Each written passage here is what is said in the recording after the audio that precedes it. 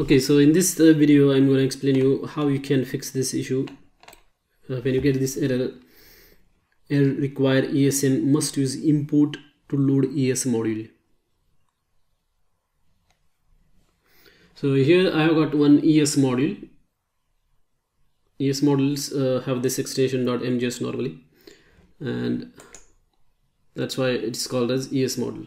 So basically when you say that .mjs extension, it tells Node.js that you have to treat this module as in load this module as a ES module.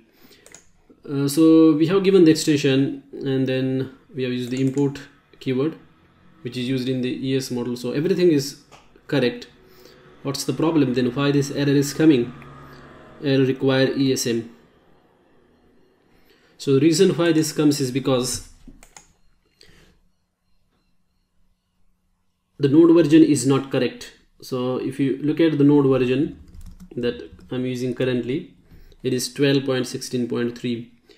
So and that's why this error is coming. So if you use the latest version of node, then this error will go away. So I'm gonna use the latest version, nvm node, nvm use 15. So I'm gonna use the version 15, and then let us run this program.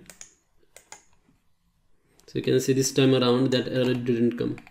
Error require ESM. So just make sure that your node version is correct, and then you should be able to run your code using import and ES6 model. Thanks for watching this video.